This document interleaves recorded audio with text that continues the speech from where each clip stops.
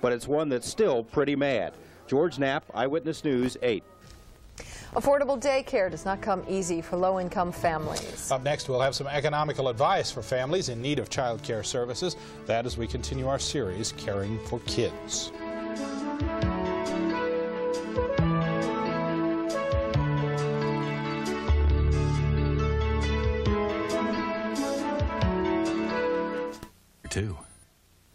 Clark County commissioners today held an angry debate on whether to rehire a consultant. The consultant does public relations work for the water district. Some county leaders say that's a waste of the taxpayers' money. As Eric Spillman reports, today's discussion of the issue was filled with bickering. When it comes to water awareness, we all have a lot to learn. At least that's the opinion of county commissioners. Last May, they voted to spend $70,000 on a private consultant to do public relations work on water issues. That same consultant, Sarah Katz, was back before them again today, asking to be rehired for another 6-month period. But some commissioners had questions. When we originally had the contract, I was under the impression that it really was for water conservation, meaning don't waste water. And then all of a sudden, for some reason, we got into the water importation issue. You know, I just don't think that it was quite what I was told it was I'm sorry I let you ask the question because you always are. Well, you're getting into a tirade here that doesn't fit at this particular point. How did we get from what I thought I was approving in one public meeting into basically something else? Well, I don't know that you're ever going to get anybody to tell you what went on in your mind at a meeting. The consultant, it turns out, not only worked on water conservation, she also sat in on meetings with commissioners to discuss plans to import water from rural Nevada. And for that, she charged the county $125 an hour. Commissioner Don Schlesinger said he doesn't think the water district needs to hire a PR firm to do that kind of work, but he was cut off. This isn't the meeting to have the big discussion and speech about it. That is a relevant criteria. But you've already indicated what your decision is. Why belabor the point? Because the public has a right to know, not just public officials. That's why we're a public body, Commissioner Christensen. That's exactly right. That's why you don't make deals with the general manager of the water district. You ask her to bring it before the board. We'll discuss it here. I'm not interested in your discussion. I asked for a point of information to educate the public. I did not ask for a deal. You're out of order. So are you. To make those kind of remarks, I think, is just, it doesn't belong here. We're a grown-up society. We don't need that kind of high school stuff. In the end, the board voted to hire the consultant again for another 6 months at a cost of $70,000. The vote was 6-1. Commissioner Schlesinger is the only one who voted against it. Eric Spillman, Eyewitness News 8. Oxygenated fuel and a cool winter are being credited for cutting down the number of unhealthy carbon monoxide days during the winter in Las Vegas. Mike Naylor of the Clark County Health District Air Pollution Division says Clark County had only 14 unhealthy days compared with 32 days last year. Naylor says that the lower than normal winter temperatures also contributed to the air quality. Air pollution officials have extended the oxygenated fuel program to run through March 31st of this year. The program began on October 1st. The rising cost of child care is keeping many low-income parents from finding jobs. Child care is the main reason why low-income mothers give up their job search. That according to a recent survey. Experts say affordable child care can actually reduce a family's dependence on welfare. In the second part of our series, Who's Caring for Your Kids?, Melissa Jew reports on what's available to low-income families in Las Vegas. Give me a kiss. You be good, okay? Estella Fowler says goodbye to her 3-year-old son Christopher at Variety Day Home. She does so quickly because she's late. Come on. Bye-bye. Good morning, Toya. She's late for her own class in the room next door. Estella is a caregiver at Variety Day Home because she wanted to work after having her 5th child, and because it's the only way she can afford child care for her 3 youngest children. I can't afford the child care for 3 kids, because that would run me like, let's say, $200 a week for 3 of them, because that's And I think that's the cheapest, because I called a lot of child care, and some of them like 80, 85 for one child. Variety Day Home is one of 3 daycare centers in this area that offers sliding scale fees to low-income families. 75% of the parents who use this center have incomes below the poverty line, and there are hundreds on the waiting list. Most of our parents are entry level or working up from entry level. Their companies don't want to give them time off if children are sick, etc. If you can't find good child care, you're paying upward of $65, $70 a week in many places, and that just absorbs the whole check. The average cost for a 3-year-old child in a Las Vegas daycare center is $72 a week. That's more than $3,700 a year, compared to the national average of $68 a week or $3,500 annually. For family or group home care, the average cost of a 3-year-old is $65 a week. Children under the age of 2 will run you about $80 to $90 a week in both daycare and home care facilities. You want some apple? Estella only pays $25 a week for her 3 children at Variety Day Home. Her kids are luckier than others. Federal programs like Head Start offer free child care to low-income families, but there's not enough. There are twice as many families who qualify for the program in the Las Vegas area. Experts say the government should offer more help. I'd like to see the government take it over and become early childhood to be the same as schools, public schools, so that it's just part of a regular process of our school system. So I think it should be a voucher program set up where the parents qualify for the assistance, and then the parents can choose where they want to use those vouchers. More like the food stamp program is what I would like to see them implemented. State lawmakers are considering legislation that would offer financial help to working parents. Legislators are also proposing state grants to expand the Head Start program. In the meantime, Sister McGuire is forced to turn many families away from the only child care they can afford. Melissa Jew, Eyewitness News 8. Tomorrow we will look at corporate child care and find out what local employers are doing to help their workers. Another great day in the Las Vegas Valley as February draws to a close. Eric Randall's up next with a complete forecast. And who's the best in high school basketball? We'll have a preview of the playoffs a little later in sports.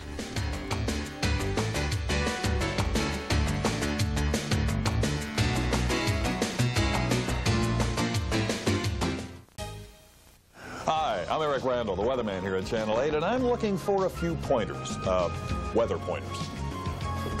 If your civic group has an event you'd like mentioned on Eyewitness News at 6, then send me your pointer and event information to Eric Randall's guest pointer at this address. Then watch Channel 8's Eyewitness News at 6. Get the point?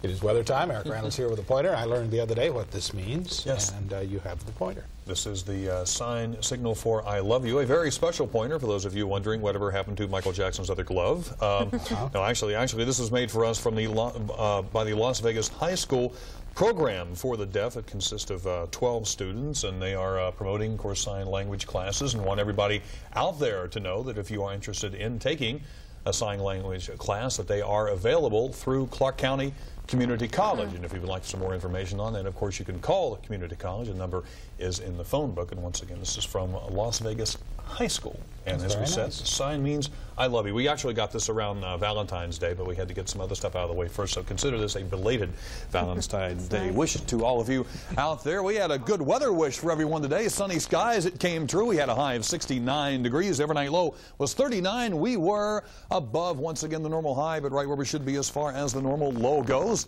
Pollution index, after a moderate reading overnight, was back down into the good category today. The count was 36. In the Middle East, a few clouds scattered here and there, but for the most part, clear skies are the rule. And by Wednesday, not that I guess it really kind of matters anymore, but the Iraqi troops may encounter a little rain as they run to the north. Chance for some showers will continue across eastern portions of Iraq, down into Kuwait, and also that activity continuing through central portions of Saudi Arabia. Temperatures shaping up like this. Baghdad should have a high of 63 degrees. Riyadh expecting 78 degrees with an overnight low of 51. Another nice day for Las Vegas right now. The downtown area reporting 65 degrees with North Las Vegas in at 64. 62 for Dallas Air Force Base and Sunrise Manor. Henderson and Spring Valley tied at 63. At 60 for Boulder City. Paradise Valley 69 degrees and 29. Up at Mount Charleston at the airport, 64, humidity 14%, the barometer 29.93 and falling, and the winds are from the east at 5 miles per hour. Some high-level clouds have moved into parts of southern Nevada, but skies are clear across the rest of the Silver State right now. But a large arrow, you can see what I got on my mind, an area of clouds billowing in to the central and the southern coast of California right now. These clouds are being kicked out in advance of a cold front and associated low pressure area that is still well off the coast. But this frontal system is going to be moving in an east-northeasterly direction, and that is going to whip it into the central and northern coast of California by tomorrow afternoon. This, in turn, will start to bring some increased clouds into southern Nevada by tomorrow, and then as the system continues to move farther to the east, it will result in a chance for some showers by tomorrow evening into tomorrow night and continuing into Thursday, about a 40% chance for some showers, and of course with the showers down around our way, so will come a chance for some snow up in the higher elevations. Right now, though, no rain associated with that storm. Nice conditions across most of the west. It has been a little bit wet around western southern portions of Texas. Snow falling across the upper and the middle Mississippi Valley, also the eastern Great Lakes through Pennsylvania into central and southern New England. Some rain around the central Atlantic coastal region, and a little more of the wet stuff falling over southern portions of Florida. Now, we have a good chance of rain heading our way, too, as the storm system moves in. Our forecast calling for a few changes for tonight. We can still expect the fair skies to stay with us. Lows will be around 40 to 45 degrees. Winds will be variable at 5 to 15 miles per hour. Tomorrow, becoming mostly cloudy. Highs will be around 65 to 70 degrees, and the winds will be on the light side. Those clouds will then lead to a chance for some showers by tomorrow night. And that will continue into Thursday and also into Friday as well. Mostly fair skies should return. By the weekend, temperatures will cool down a little bit. Upper 60s tomorrow, mid 60s by Thursday and Friday, then back to near 70 degrees by Sunday as the sun starts to shine once again. But as we said, though, for those who have been wanting some rain and some snow in the higher elevation, storm system is moving our way. About a 40% chance of rain by tomorrow night. And once again, thanks to Las Vegas High School for their pointer. Gary? Okay, thanks, Eric. Playoffs are underway in high school hoops. Scott Higgins will have the story next. And we'll take a quick look back at the Rebels' latest victory. Sports is next. Stay with us. Scott Higgins is here with sports. The biggest lead last night was 18 points, so I guess that's a tight game. Huh? Yeah, it is for the Rebels, I guess. More importantly, though, what this sets up is the undefeated season. Yes. The Rebels have only Cal State Fullerton left. That should be a win. I don't think I'm being too bold in saying the Rebels will take care of Fullerton. And then it's time for the history books for UNLV. Now, the Rebels say they don't want to talk about an undefeated season just yet, although if they take it one game at a time, as they often like to do, history is just one game away. Last night made it possible, though. An impressive win at Las Cruces, New Mexico. New Mexico State defense, a jumble early, allowing the Rebels some dangerous shots. Anderson Hunt plants the three, Rebels by 6. A little cherry picking doesn't hurt either. Larry Johnson puts it down with authority, and the lead is 10. Play of the night, George Ackles dancing with himself. Big George picks up the assist and the deuce. But don't mail it in yet. State rallies. Keith Brown from out of town hits it. Rebels by only 5. Now, you can't get cute with them, though. State fumbles the snap right here. Rebels ball on the fast break. Watch this great turnaround pass from Anderson Hunt. LJ slams it home. Then Hunt lets go a 3. It is no good, but Ackles, the garbage man, puts it down. Beautiful play. Late first half, the intensity never stops. Anderson Hunt with a great save, and his buddy Greg Anthony waits for Hunt to get back in the play. He does. He hits. UNLV by 9 at halftime. Second half, Ags got no closer than 8. Just too sloppy. The Rebels turn this bungle into the fast break and the resulting 9-point lead after Hunt makes the lay-in. Later on, you're looking at Stacey Ogben now. The rap on him is his jump shot. Out to prove the scouts wrong last night. Laces a 3 right there. And then with time running down, the ball just seemed to bounce UNLV's way. Hunt snags it and cans it. Rebels mail it home in a tough place to win. Final 86-74. We were really up for the game. Our kids have been that way all year. Though it really amazes me that, any kind of a letdown and we'd have got beat there, any kind, because they're a quick ball club and they have such a great following, and they were so ready for us. and we had to be at our best, and we were. New Mexico State has a great deal of talent. They're very well coached, a very disciplined team, and they don't beat themselves. So I think they're going to really surprise some very good teams in the NC2As if they can just get by the first game or two and keep that mental drive going. Losers go home in high school hoops today. The postseason party is underway. 2 playoff games this afternoon at Chaparral. Bishop Gorman took on Basic. The Wolves earned a spot by knocking off Votech yesterday. Gales doing a good job of finding the open man. Kerry Duckworth uncovered top of the key, rips it. But the Wolves, heavy underdogs today, stayed with Gorman hoop for hoop. Charles Gibbs pumps, drives, and scores. Gales a little too strong at the end, though. Alex Gonzalez, a nice touch, and the foul. Bishop Gorman advances over Basic, 60-51. To Rancho and Chaparral, Cowboys with some good ball movement. Morris, don't Boris. Taylor with the open J, puts it down. Chaparral by 6. Rancho responds, though. Tim Macklin, quick pass to Marcus Smith for 3. And it's a ball game, folks. Cowboys finally widen the gap. Damian Smith, a little razzle-dazzle. Watch him drive to the hole. Chaparral advances over Rancho, final 86-81. 2 more games tomorrow, and I'm sorry we ran out of time. We had a decent primetime play, too, but we're just not be able to get it. We'll look forward to it. All right. Okay, thanks. Thanks, Scott. Saddam Hussein says his troops have withdrawn from Kuwait, but President Bush says tonight the war will continue. We'll have the very latest on events in the Persian Gulf in just a moment.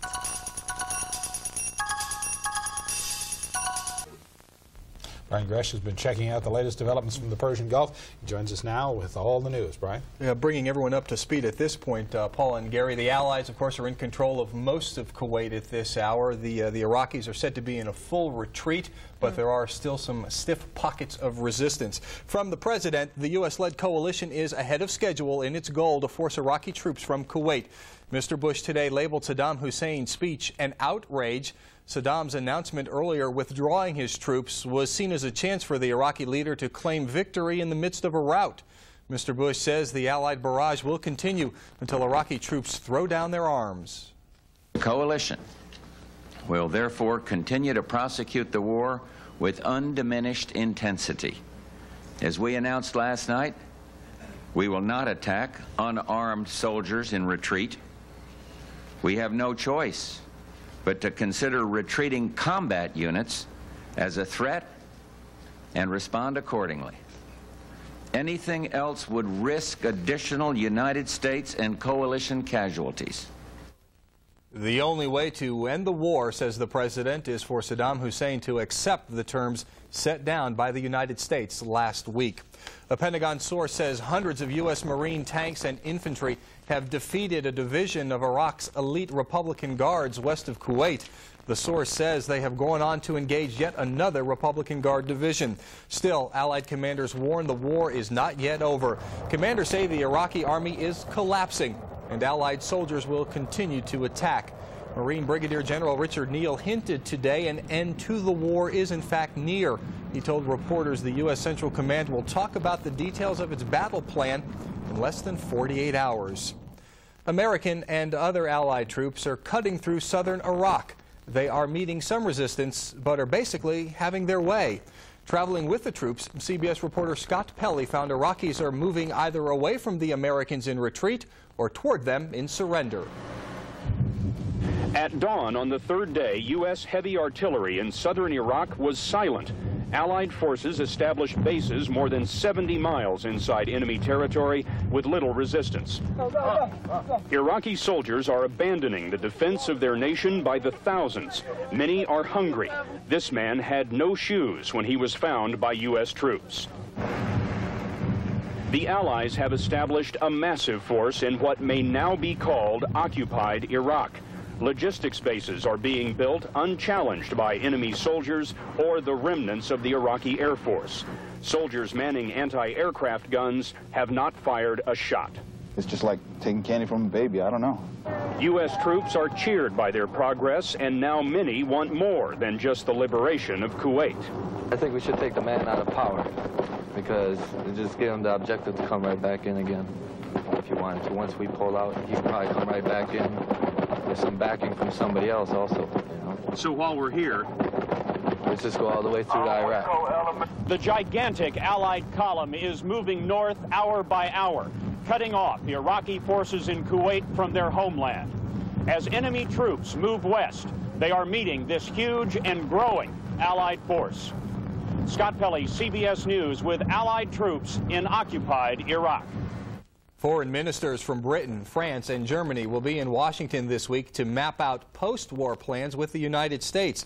Pentagon spokesman Pete Williams says long-term planning on the Gulf situation is underway, but no details have been yet worked out. Williams says the Navy may have to increase its presence in the Gulf to keep the region stable. On Capitol Hill, the House Foreign Operations Subcommittee opened a hearing on the region's problems. Members say the question now is whether the U.S. will see to it that the region is stabilized after the war. A couple of our letters to the editor tonight questioned the decision by President Bush to send troops into the Persian Gulf. One viewer writes, who's to say that after we take care of Saddam Hussein that yet another country will take on the U.S. in a similar situation? DG from Henderson writes, I think we are lacking education on what really started Desert Storm. We, the public, need to know what really happened in the Kuwait takeover by Iraq. And finally, DM from G, Nevada writes, I was a military dependent for 14 years, and my husband wants to go back. We should show the Iraqis that we are a people united, not divided. If you would like your views on the war in the Gulf aired on Channel 8, we'd like you to write to us. Letters to the editor. There's the address, KLAS Television, Post Office Box 15047, the zip 89114. And that's it from the Gulf War tonight. Okay, thanks, Thank Brian. you, Brian. Coming up, what do Nevada motorists really want when it comes to automobile insurance? Review Journal columnist John Ralston has the answer in tonight's commentary. Stay with us.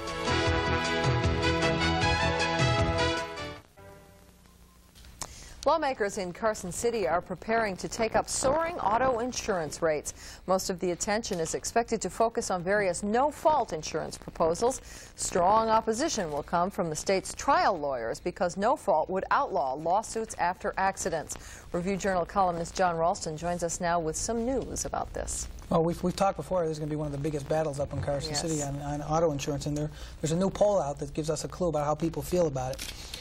In this case, the jury does not agree with any of the lawyers, at least not right now. The jury, also known as the public, overwhelmingly supports approval of a no-fault law. That's according to a just-completed issues poll conducted for a group of gaming companies by national pollster Lance Tarrance. The survey asked 600 Nevadans about the insurance battle. They decided on no-fault that by an overwhelming margin of 2-to-1, they say yes to no-fault. So how will this poll affect lawmakers once they learn of the results? Well, this bunch is as politically sensitive as any in history. After the disastrous 300% pension increase 2 years ago, legislators shudder at the thought of displeasing the public.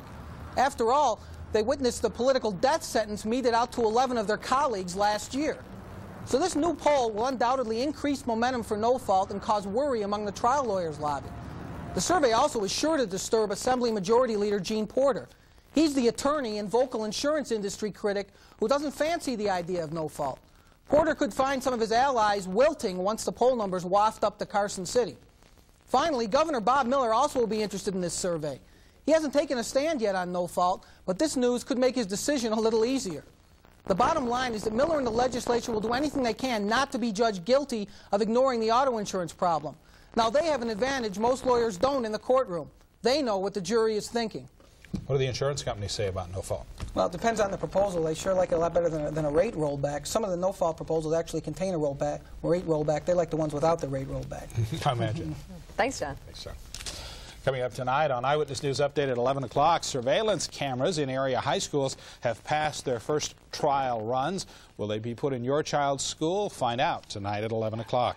And even though there is serious drought affecting some western states, we'll tell you how your lawn can be green as a football field without using one drop of water.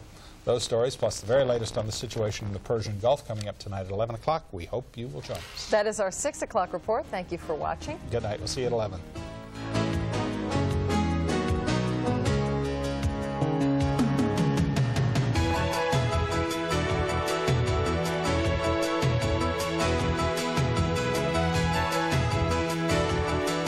local news 24 hours a day. Watch Eyewitness News 8 every half hour on CNN Headline News. Prime Cable Channel 20.